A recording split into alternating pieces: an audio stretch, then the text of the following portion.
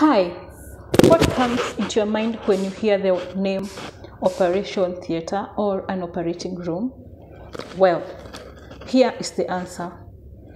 My name is Ngari Healthcare Tips. Welcome to my YouTube channel. If you have not subscribed to this channel, kindly do so.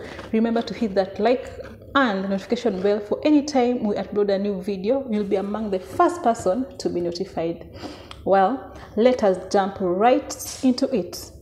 An operation theatre, it is where surgical procedures are done, and it is usually divided into 4 zones. 1, the outer zone, the clean zone, the sterile zone, and the disposal zone.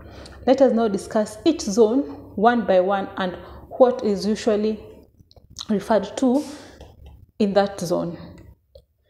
First, we'll start by the outer zone. It is the zone whereby it includes the reception, the waiting area, the changing room, trolley bay, and also the electricity control rooms.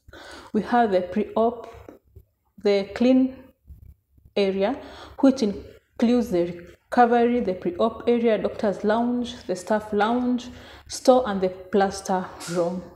We have the sterile area or the sterile zone. It includes the operation room itself, scrub area, instrument trolley area, anesthesia induction room. Yes, we have the disposal area. This is usually an area whereby wastes are kept.